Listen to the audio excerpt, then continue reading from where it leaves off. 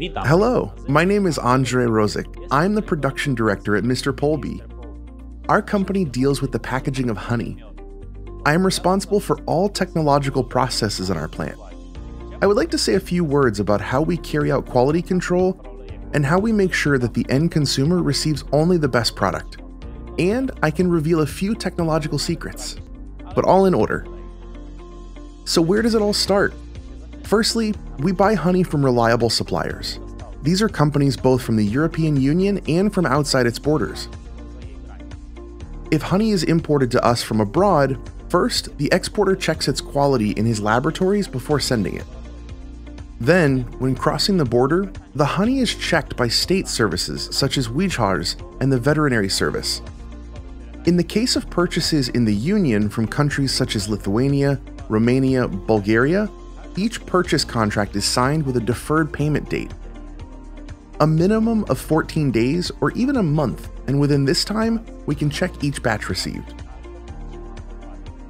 Immediately after delivery, we collect samples, check the psychochemical parameters, organoleptic and pollen composition in the quality control department. At the same time, we send the same samples to accredited and world-renowned laboratories, QSI, Intertek, Eurofins. We check very carefully if everything complies with EU standards and directives.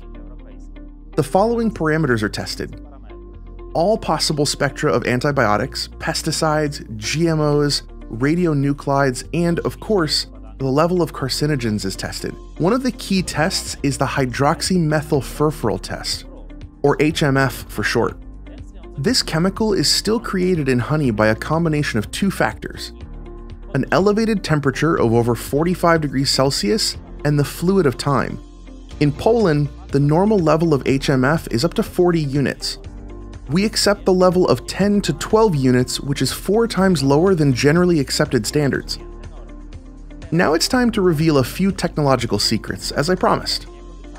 First of all, we have several heating chambers for honey, the so-called decrystallizers.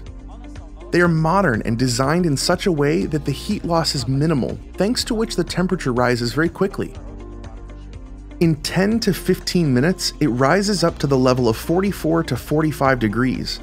This process is controlled and maintained by automation at a given level. As a rule, honey is heated for no longer than 24 hours and only until it can be poured from barrels. In this way, we minimize the influence of one of the factors, namely the temperature level. We also have an influence on the second factor, which is time, because we have equipment, the so-called scraped surface heat exchangers. Their main feature is that the honey does not touch the heating element directly, but only through water, which eliminates the burning process.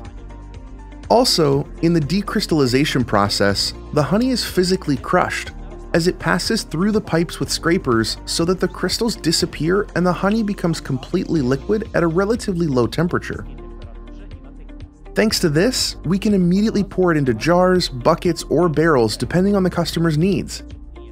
As a result, we have a product of the highest possible quality.